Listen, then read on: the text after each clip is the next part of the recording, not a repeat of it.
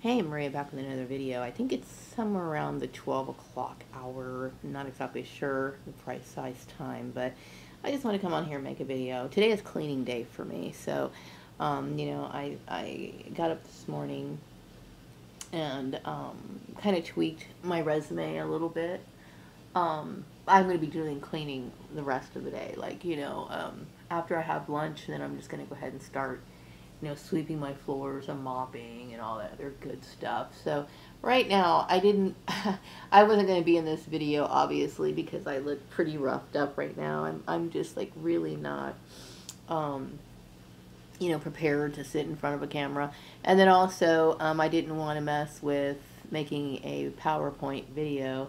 So I thought this would just be the easiest way by propping up my tablet and using a piece of my artwork for visual effects. So this is one of my little projects that I painted. Mind you, I am an amateur artist. I am not like, really skilled at painting. I've seen some tutorials and stuff like that, but I still am, I've never been able to perfect it. I mostly paint for fun, but anyway. So I want to talk about the turbulence in my thoughts, because I know that I'm usually somebody who's very focused and able to manage things very well. And, the realization of everything, and I want to say this, that for, since leaving the farmer's place, this issue has been on my mind over and over and over again. And each issue that revealed itself was just more and more disturbing for me. And that creates a lot of turbulence in your thoughts because you're thinking, like, how many people could do something like this, and this is not for me to bring up an argument, but you have to understand, because I was isolated for a very long time and there was tension being caused in the community and the gossip and everything else, it created a division in other people, right? So I felt as though I was in a group of people who literally wanted to tear me apart because they were doing so at the instructions of other people. So when you're dealing with something like that, that intense form of bullying, and it's not me trying to create an argument, it's me trying to explain what's going on with me, okay? That created a lot of psychological problems for me, okay? Like a lot of psychological problems. And obviously, you're going to deal with fear. You're going to deal with extreme anxiety. I've mentioned before the effects of what this could do to a person.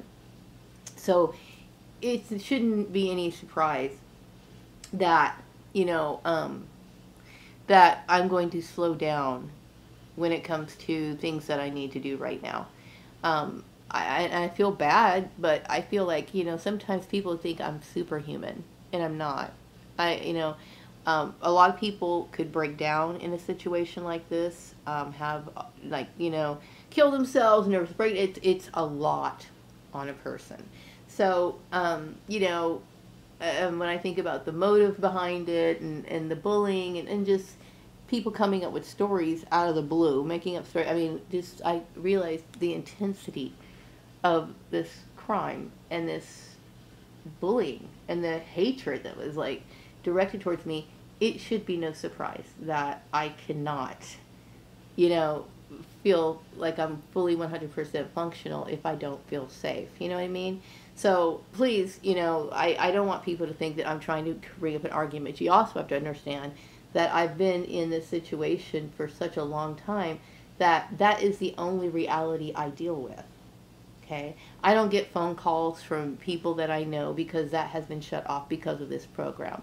I don't, have a work environment that I go into where I feel comfortable or whatever because of this issue. I have problems with, my bills because of this issue, so on and so on. Like I said, it does affect every aspect of a person's life.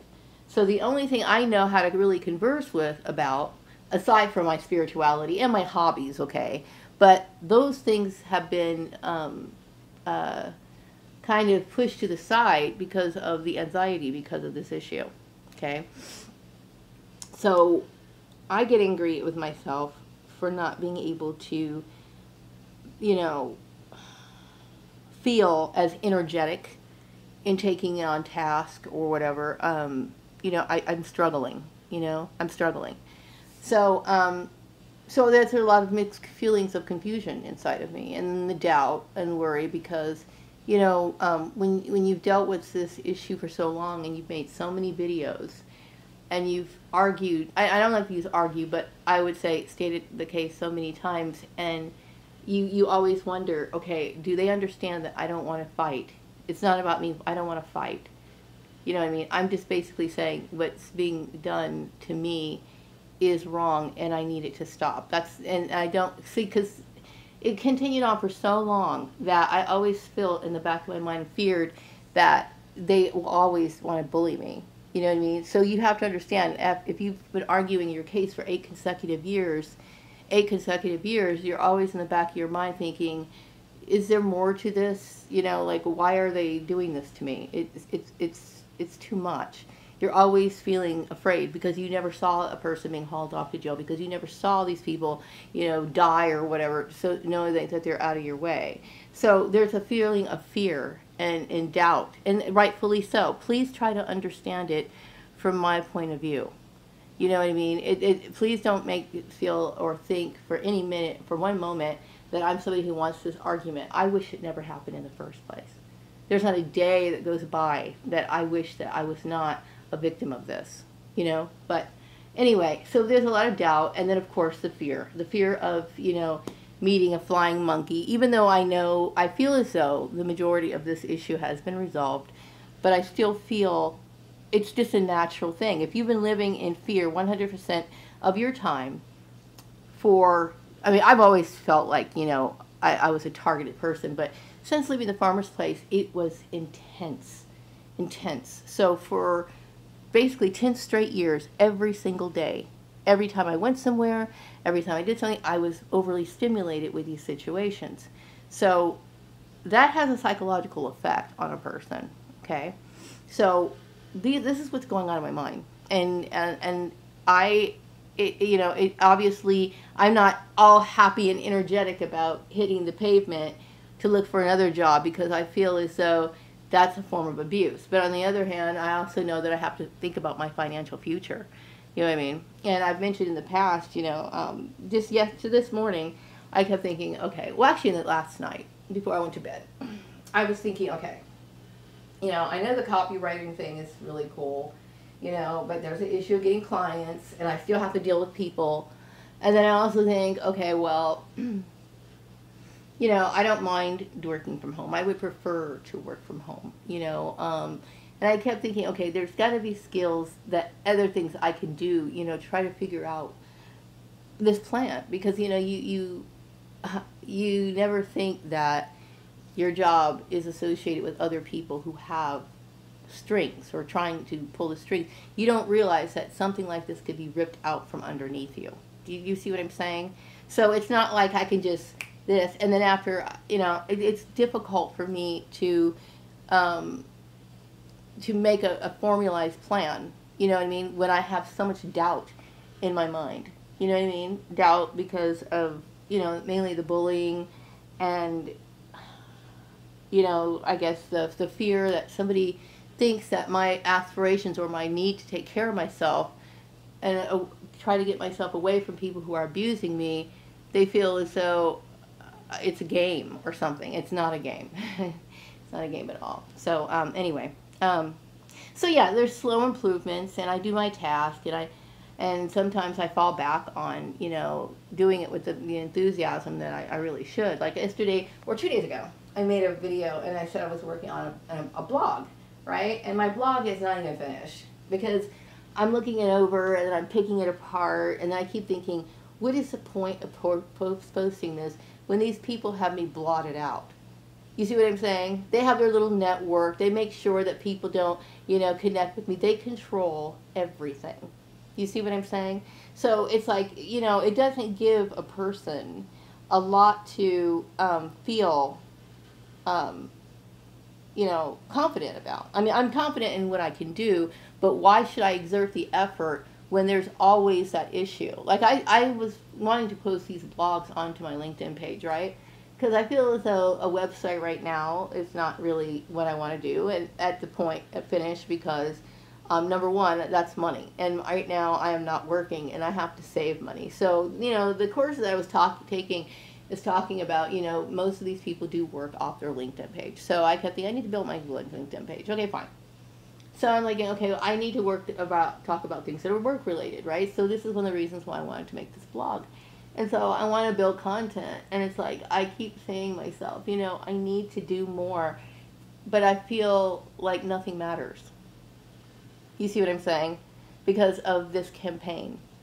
And they block out your YouTube channel. They block out your, any connections that you could have on LinkedIn. I shouldn't have this issue. They control my environment. They control that. Okay? And this is not an argument, but this is, why should a person feel confident in anything when they have, they know that there's a network that manipulates everything they do? What are their chances? They need to escape from it, you know what I mean? Or how is it that they can function? Because, people being pushed into marriage and stuff like that is traumatizing. It's traumatizing what these people have done. Please do not think I'm trying to bring up an argument. I am not bringing up an argument. I am telling you how I feel. These issues are very real to me. And they are very disturbing. If it affects my sleep, it affects my mood, and it literally skews your logic. What I mean by that is like, it messes up, it creates a feeling of surrealism, okay? That because of the anxiety that's behind something like that, So, anyway, I don't like to fight at all, but if something threatens my life, I'm gonna speak out, and so I keep thinking that that this issue, by me talking about my feelings, it seems as though these people had a competitive spirit to where things get out of hand. I know that in a lot of company handbooks they talk about hazing. I don't know if that would fall under the category, but I do think it has something, it might, okay? But, my existence is not meant to be a competition. I understand there's certain people who have work styles and they might feel competitive. Just like, McDonald's is competitive with Burger King, or at least they used to be. They want to know, maybe it even goes down on certain levels to where, like, if maybe a person's an HR representative, they might be jealous of another HR representative. I've never been like that, okay? I was just trying to, like, work and pay my bills, okay? That's all I ever really thought about. Seriously, I never thought about that sort of one-upmanship. Never crossed my mind. Everything I did in my life was meant for me to survive. And to try to do it in the most pleasant manner I possibly could. You know what I mean? Life is hard. It's very hard. There's so much unhappiness in the world, okay? So I try to, create little parts of happiness here and there. I like my little stuffed animals. I like my arts and crafts. But outside, it seems as though there's a lot of hell to deal with. But anyway, I don't want to argue about things, But I do feel as though I have become a person that has been so inundated with this issue that, I have found myself just literally boring myself. Because it's like, don't you ever talk and think about anything else? And I keep thinking my need to survive is far more important than anything else at this moment. And I feel as though when you bring religion and bullying things and taking away rights and stuff like that, that's highly alarming. That's the kind of stuff that just like, literally, I will tell you that my entire immune system has been affected by this issue. I am not kidding. Okay? So, please, forgive me, And no, I'm not trying to be rebellious in any way by rejecting marriage, especially when you look at my situation. When you think about the individuals involved, no, I would not want to be married to them. But I will say that when it comes to my situation. You got to think. Now, I was legally divorced in 2018, right? So 2018, okay, I was running for my life. Before that, I had left my marriage, and I was running for my life, okay? So 2018 came, it was finalized. And then 2019, I was traumatized. And then 2020, 2021, it was just like, oh my God. So during this time, all I was thinking about was keeping a roof over my head and surviving. I had no interest, especially since I understood that I was being gang stalked. So why in the world would somebody think or even expect me to get married to anyone? I'll go back to people who, I'm not going to go back to anybody who's going to abuse me, regardless. Okay, that's abuse. And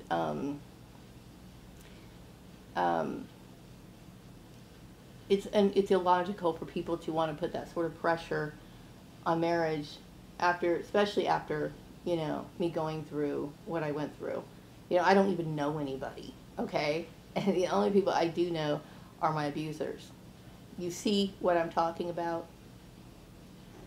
You see what I'm saying? So there's a whole world out there that it's almost like there is a whole world out there that I have not experienced.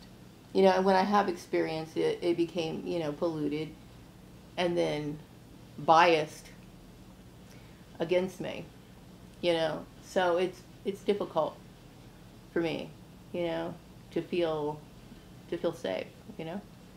And it's kind of like when I go on and make these videos, it kind of reminds me of this scene in this movie. Like, okay, and I know this is kind of gross and gory, and it's really typically not my kind of movie scene because I don't like violence at all. But this girl, she was assaulted in this movie, and she was so disturbed by it, she finally got her revenge, and she just started bashing this dude. Now, mind you, she just kept bashing and bashing and bashing. He was long dead.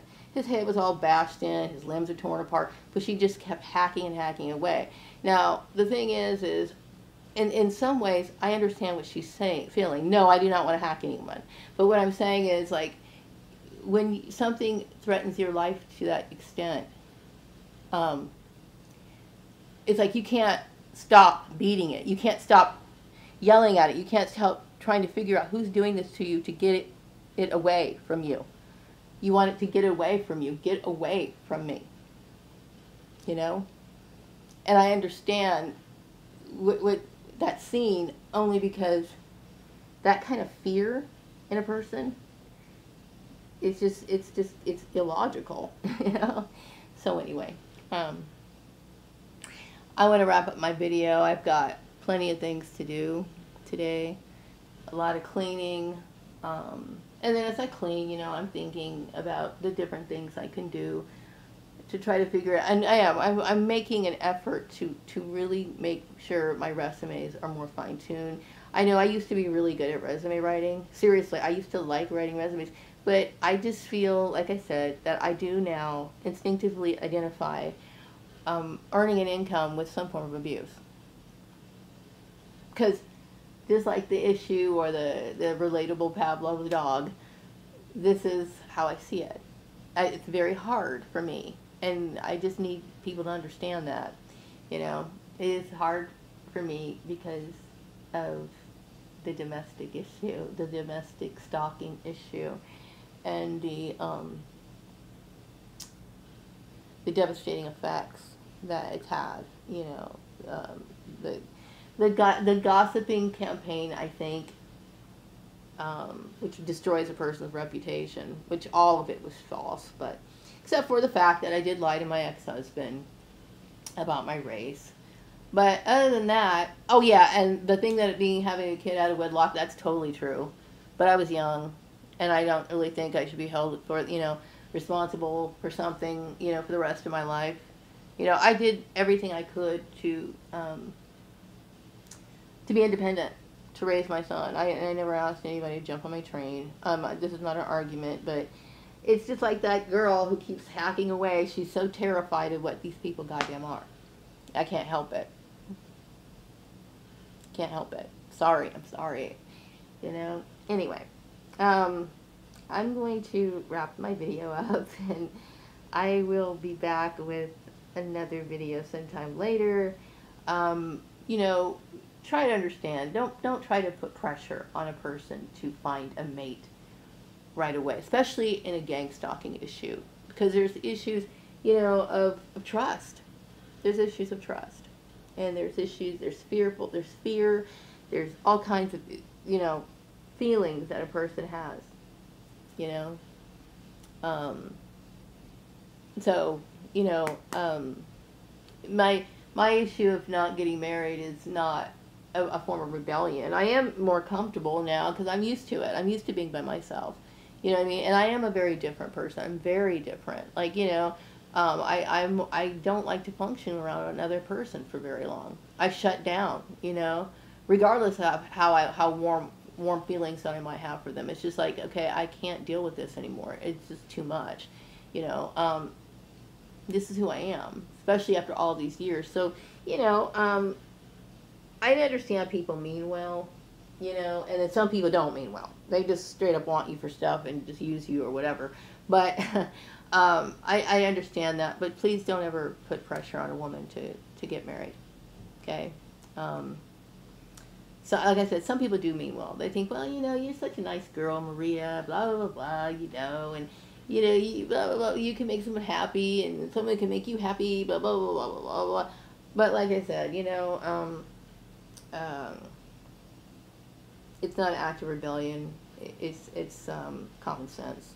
So I'm going to wrap up this video, and I'll be back with another video sometime later. Take care.